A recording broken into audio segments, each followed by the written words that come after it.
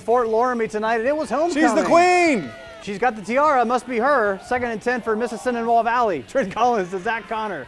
And the defense brings him down. We'll see more Fort Recovery defense.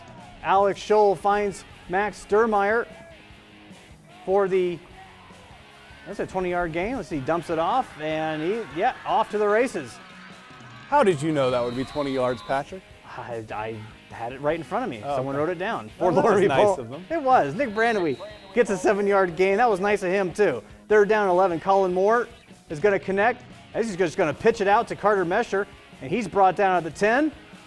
And then, of course, you got to cap this one off with a touchdown. Nick Brandewee, you'll see it here with a 10-yard touchdown as Fort Loramie takes care of business tonight, 64-20. They are playing well, #1 seed in their region right